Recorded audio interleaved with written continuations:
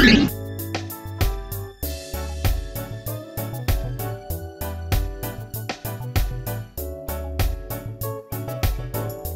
saw. Section 1. Introduction to table saw.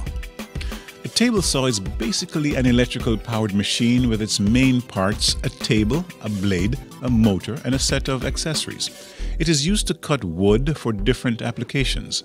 The wood is rested on the top of the table and pushed onto the rotating blade. Some of the main uses of the table saw include cross-cutting. Cross-cutting is cutting of timber across the grain of the wood. Ripping. Ripping is cutting of timber along the grain of the wood. Beveling. Beveling is cutting the timber at a given angle. Main parts of the table saw. The following are the main parts of a table saw.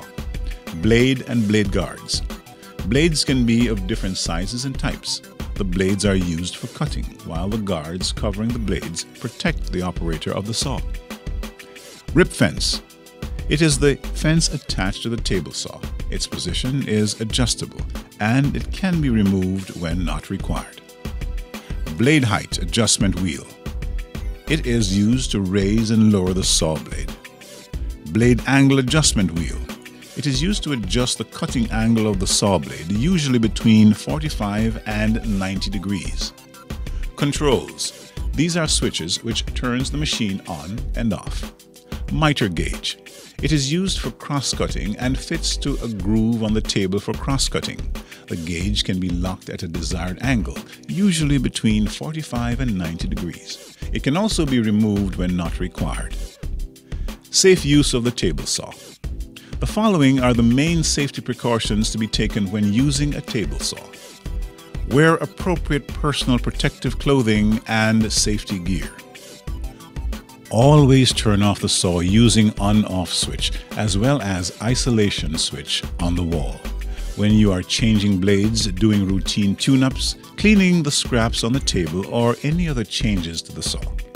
Set the saw blade at no less than 3 mm, but usually not greater than 10 mm above the workpiece. Lock the fence for ripping. Always plug the saw into a grounded electrical outlet. Never operate your saw in wet areas.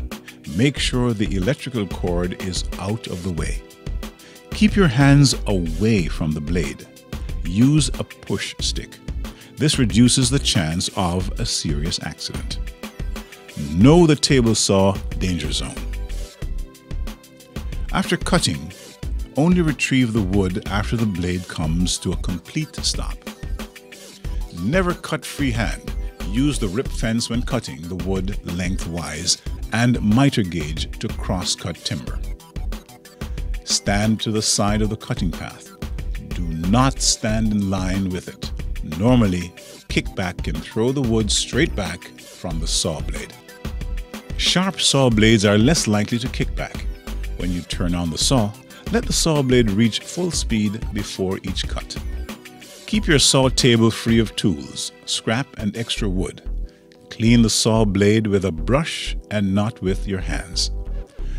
When you see resin buildup, unplug the electrical cord, remove the blade, and scrub the blade with a degreaser and a hard bristle brush. Quiz. What are the main types of cuts which can be made using table saw? Ripping, cross-cutting, and bevel cuts.